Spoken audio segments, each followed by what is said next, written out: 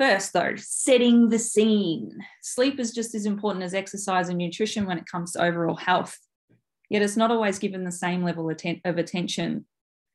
And I want to bring that up level with it.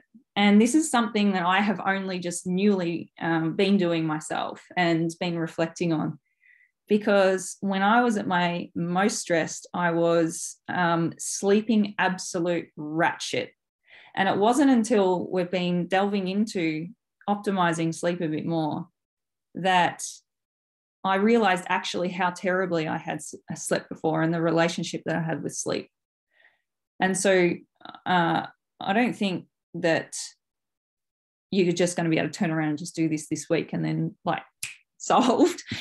This is about like lifetime of habits and your beliefs around sleep and why you may be sleep deprived versus or why you may need way too much sleep because you're not sleeping, getting quality sleep. So these two guys are some people that I have looked to a lot in my research on sleep. The book Why We Sleep, some of you may have heard me ranting on about it regularly. It's an amazing book. It's probably the book that I have retained the most information from because it was written by a neuroscientist.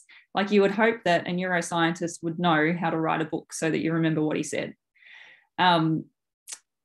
If you can get your hands on it, well, you can get your hands on it from everywhere. It's a great, great book. He talks in stories rather than just giving you facts and details. And so you remember the stories that he told. And that's this guy down the bottom here.